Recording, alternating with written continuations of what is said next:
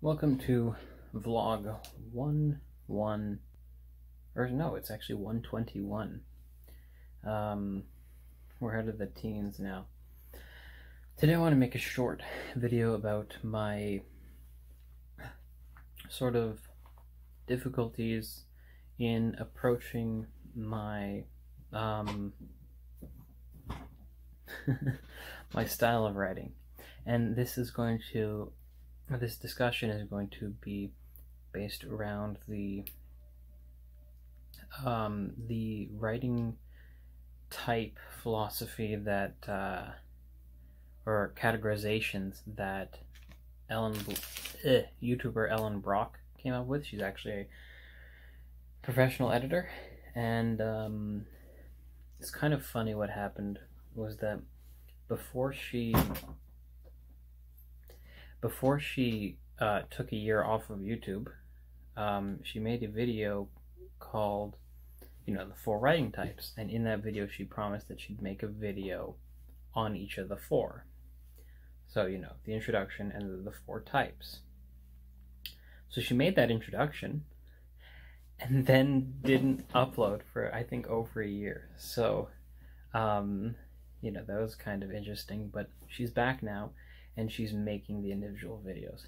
Let's talk about the 4, not writer types so much as the 4 different approaches one writer might have to writing.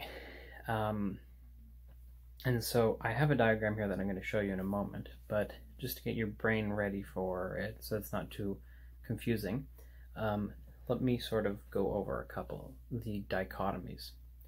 So anyone who's read even a little bit of advice on writing knows that often we're split into 2 types. That is the pantser and the plotter.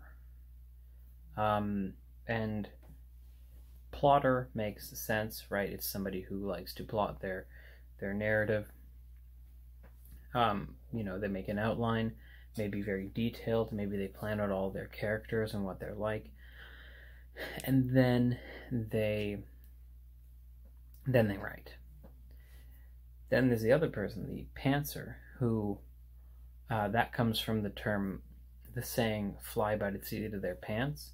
They kind of just write and just go from their head. They don't sit down and they don't need to write it all out. So she also adds another dichotomy, another spectrum, which would be methodological versus intuitive. And so that's sort of kind of your approach to structuring things. So a methodological person might, say if they're writing a play, use the 5-act structure that's very common in plays and movies. Or they might, study the hero's journey. Whereas the intuitive is going to find these structures, they're going to find them constricting, so they'll get in the way. So there's the diagram I drew out. So basically, because these are huge different approaches, the sorts of advice that would be actually useful, because just like in all things in life, writing advice is not one size fits all. Just like just like with anything else, some writing advice is actually not only not helpful, but can work against certain writing styles. So when I saw this, I was like, yes, actually, because I found that as a general, most writing advice, as a general rule, is not that helpful. And I always thought, it was because everybody's perspective on writing is different, and you kind of have to pick and choose which ones you think are going to work for you. But the benefit to this sort of approach is that basically once you find out which of the types you are, then there might be certain things that you kind of maybe in the back of your mind knew you had to do, like plan things out, but you didn't want to do because it just feels easier. And she actually said, like, there's a sort of romanticism associated with the person who falls in this quadrant here, the intuitive pantser, because it's somebody who can just kind of sit down and write. I think Stephen King is this sort of writer where he just sits down and goes, and he relies essentially on the sort of internal knowledge of story structure that he got through just reading non-stop when he was younger. If you watch any biography or anything or read about him, he was a voracious reader. He probably still is. So I came with the question, okay, which one am I? And I came to the conclusion I'm definitely not a methodological plotter. I'm not somebody who kind of plans every single detail out. I have a sort of philosophy when it comes to writing. It's a personal philosophy. I don't think that most writers do it, but I think that this approach does have a sort of benefit to it. And the philosophy is, that cat breathes loud when he's sleeping. The philosophy, well, there's certain parts to it, but essentially it stems from my time in late high school as a dungeon master in Dungeons and Dragons, which is that you find out that there are certain almost unwritten and unspoken but incredibly important rules in running a game for other players, which is that you kind of have to get out of their way and let them engage with the world on their own terms.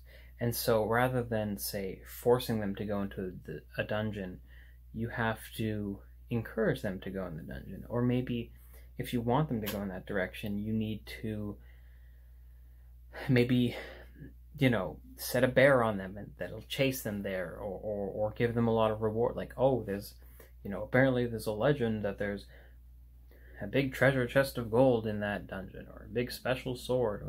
That's problematic because usually it's a few players and not all of them use swords, but you get the principle. You can't just say, okay, now you guys are walking to the dungeon, because now you've taken the control from the player to yourself. And the dungeon master is supposed to run the world, not the players. The players run their characters. And so when I moved over to writing, especially the more I got into it, the more I sort of held on to this hands-off approach with not players, but characters. So I would sort of develop the world and basically give the characters a goal that they wanted for some reason. And then I would just sort of let it play out, not only in my mind, but on the page and my mind as I wrote it. And that's essentially what happened with my first novel project, Alice and Finch, which was that once you got to, the post-separation chapters, the two characters wanted to get back together. And there were certain things that one of them, especially the male character, had to do to get back, or they thought they had to do to get back together. So you know, they had a goal and they had certain things in their way to overcome.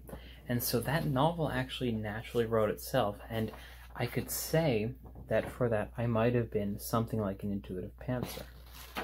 The problem, well, one of the other pieces I'm really proud of,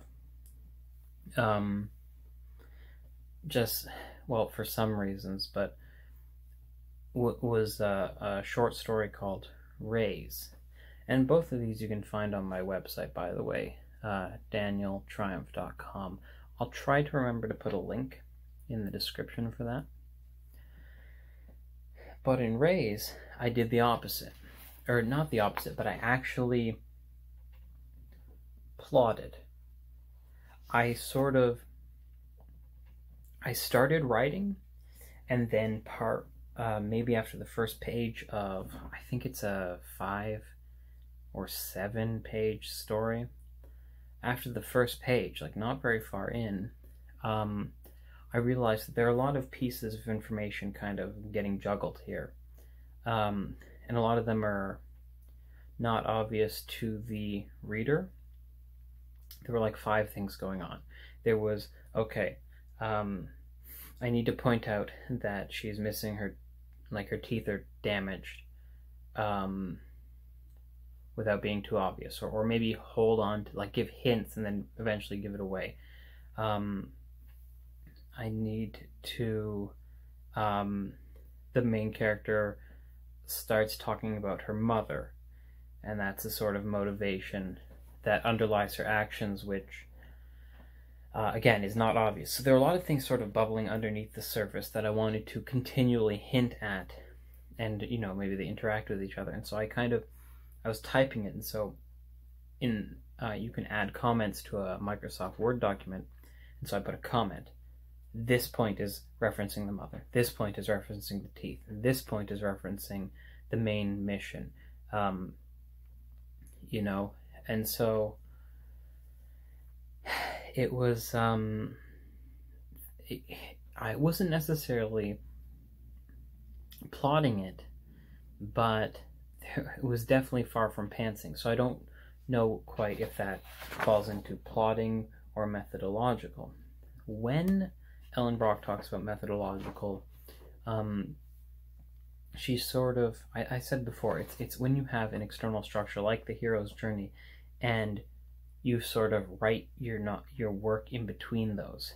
And I don't think that's what I'm doing. So maybe it's more intuitive, but I did sort of plan there. So maybe I'm more of an intuitive planner. And another sort of issue that I had is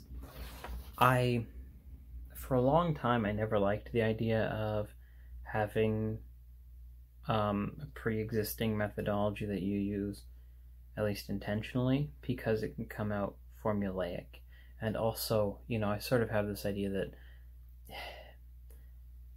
I kind of want to have at least some elements of reality or realism in my writing. And I don't think that real life follows a 5-act structure or a hero's journey structure or any other structure you might think of. So that's another issue I had, which is, even if maybe I am a methodological writer at some level, and of course you can be kind of anywhere on this graph, but even if I am, I don't want to use the methodologies because they don't seem to really, for that philosophical reason which I just explained, that it doesn't necessarily line up very well with reality or realism. And maybe that's why realism is this sort of other approach when you talk about literary realism, which you might find in novels like Tolstoy's novels like Anna Karenina or War and Peace. Although War and Peace has a few kind of funny bits that are a little bit just a little bit more whimsical than you might expect in a realist novel. Anna Karenina, which he wrote later, he seemed to have mastered it a little more.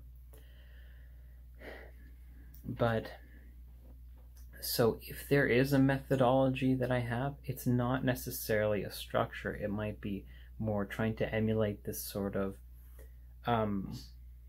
emotional arc rather than a event arc. Rather than, in the hero's journey in Act 1, the hero has to leave their hometown and go on an adventure, right? Call to adventure. And then he has to, or she has to, find a mentor. And then, there's like 12 steps to the hero's journey. And I'm not so sure I want to follow that, especially not intentionally.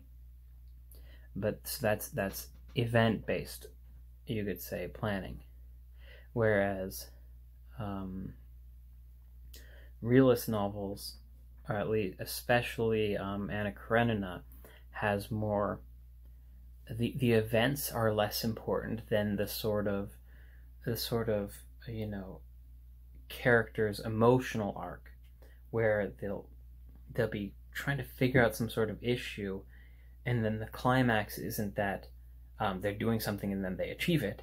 It's more they're trying to figure out something and then they have a realization, and that's the sort of mini climax of a scene or chapter. I really liked that approach, and it's actually not so present in War and Peace, and so I might have to, when I finish War and Peace, go back to Anna Karenina and give it another go, just to keep my writing style, keep feeding inspiration into it. But the other thing is, remember I said I want, like players in Dungeons and Dragons, I want my characters to sort of run the story on some level. Like, I use my intuition to sort of give them energy and trying to leave them as autonomous in my head as possible, and kind of see what they do, see where they take the story. And hopefully the result of that is a more natural and less robotic and, hopefully more realist result for the characters. So those are my kind of two loose approaches to writing, is the sort of attempt to avoid, at least as a first approach or intentional approach, the template methodologies. And there's some people who find great use in these, and if they can work with it without it being more of a problem than a solution, then feel free. I'm just saying that it's almost like a hang-up, a personal hang-up, not a you have to write my way sort of thing. So I think I said everything I wanted to say, and because I'm a little tired, a little depressed, it didn't necessarily come out in perhaps the most clear way. So maybe I'll go over it again real quick. Basically, I'm actually personally not sure, maybe because I don't even understand entirely what some of these words exactly mean, but put the question mark. Am I a methodological pantser or a intuitive plotter? I think I'm more on methodological pantser, but when I was watching, and those are the two videos she has out so far. She hasn't done these two with the arrows that but so when I started watching the video on intuitive plotting, I was kind of like, I don't know. Maybe this is good, maybe this is not, or maybe this is right for me, maybe it isn't. So I watched a little bit of the methodological pantser. The other one on the dichotomy, the other question mark, the one down here.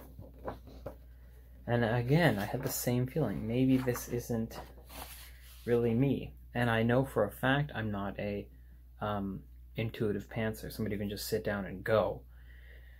Because I can't do it with my current novel. It's just too many pieces to keep in my head.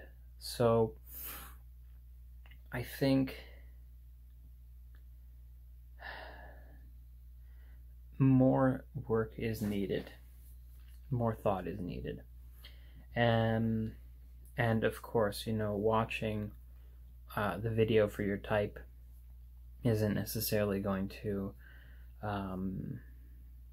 be the ultimate solution to becoming a good writer.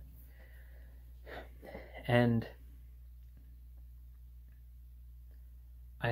so, you know, to go by exclusion, I don't think I'm a methodological plotter, because I can write. Just with Allison Finch, I just kind of wrote it. But the plan for Allison Finch was the motivations built into the character, and the environmental things that they had to overcome. So I don't think, like, even though I kind of pantsed it, there was a sort of methodology built into the characters' motivations, and built into the fact that, you know, one of them got exiled and they're trying to work to overcome this so that they can be together again.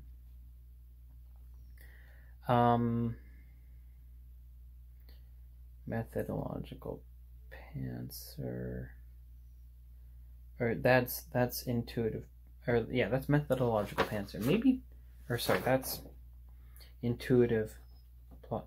See, they're kind of confusing. Maybe I should watch the introduction video again.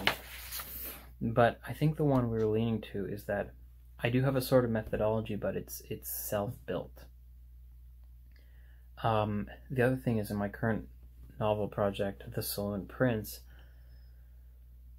I'll take this approach where I kind of write a summary, or I have an idea of where to go next, and then I write a few chapters, like 5 or 6 chapters, and then once I'm past that problem, that current problem in the story, I get stuck. And that's kind of where I am now. That's why I'm making this video instead of just writing.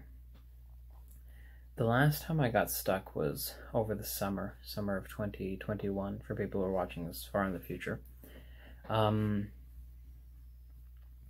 so in that summer, I wrote, I needed to figure out what to do next, and I had some ideas, and I kind of came up with an aha moment. I wrote it on a scrap, not a scrap, but a piece of printer paper at work, and basically it gave me a few steps forward, and it actually explained some things that had happened before, and I was like, oh, brilliant. Unfortunately, that piece of paper got in the wash. Fortunately, I had taken a picture of it beforehand, so I have it on my phone. Which phone? Oh my gosh. I should have it somewhere. I think I might have uploaded it to Facebook, so maybe I can dig back a little. But anyway, you know, there was a little bit of maybe plotting, maybe methodology in there somewhere, and then it fueled me going forward. And I seem to have that with this project, where I write maybe 5 to 7 chapters, and then I'm stuck.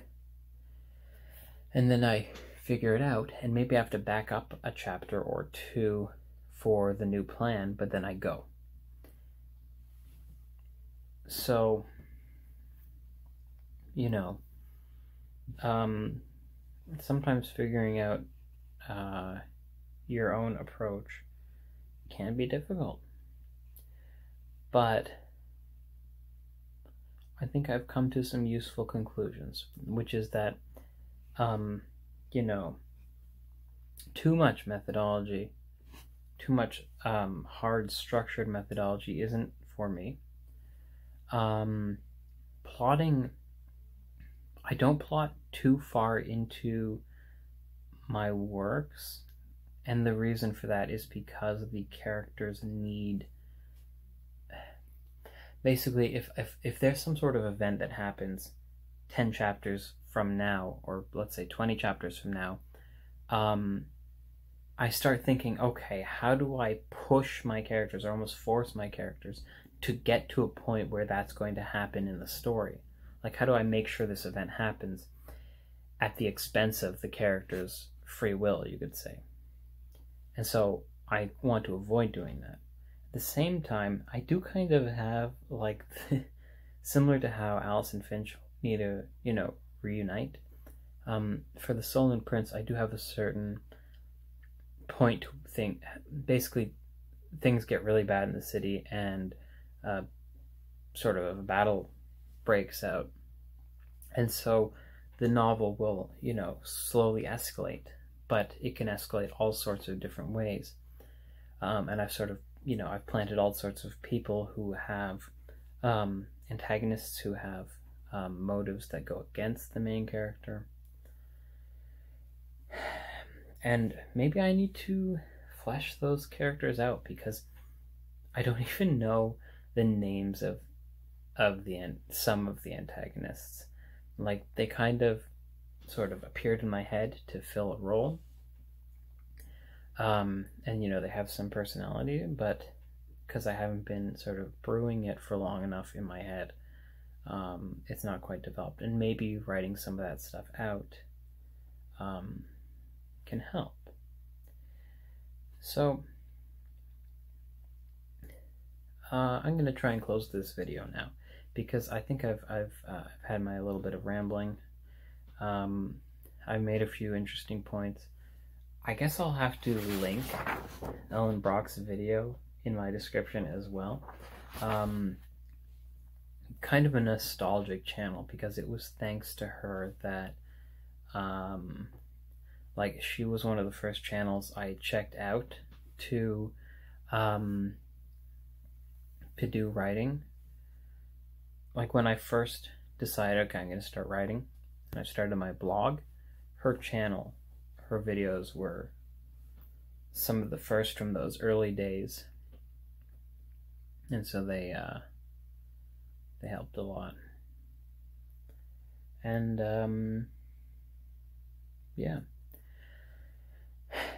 So, to conclude, I don't think I'm either of these arrow categories.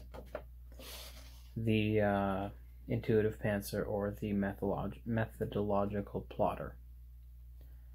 I think I'm more of a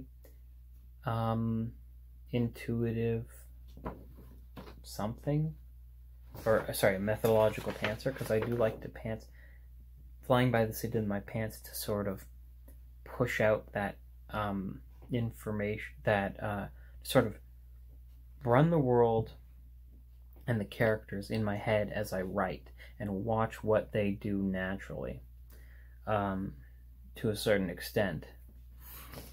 I feel like that's pantsing, but maybe that's intuitive, and I'm an intuitive plotter, and I need that plotting.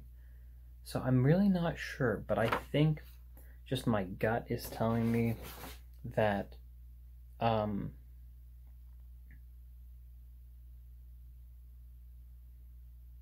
methodological plotter, or sorry, methodological pantser is where I am, rather than intuitive plotter. But maybe if I figure it out, I'll tell you. But if I have a methodology, it's one that I've sort of developed internally, and I think she said that's a thing, that's one of the options in her video. So, methodological pantser, even though under the MBTI system I'm an INTJ, which would put me into intuition dominant. But I think intuitive here means something else. Or maybe not. Could be intuitive plotter. Getting confused. But basically, you see I have this core question. Which of these two am I?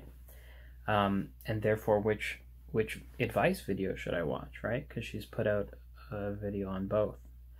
And I probably have to watch both and kind of be confused until maybe I'll have to come with these memories of writing Alison Finch, writing Rays, and writing The Solent Prince. Anyway, thanks for thinking through this with me. I hope you enjoyed it. I know it isn't one of the topics that I talked about before. To be honest, I don't even remember those topics. I kind of had a period where I made a lot of plans and had a lot of ideas, and then, you know, were they helpful? I don't know, but we'll see. I am working on, maybe I'll say less. I'm working on the room, as we have a different layout right now.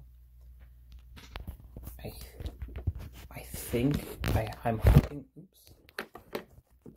I'm hoping it'll be good for my online course stuff, which I'm still hoping to work on, even though I've stopped for like 3 months. But the webcam will be mounted like here, so you'll see the bed,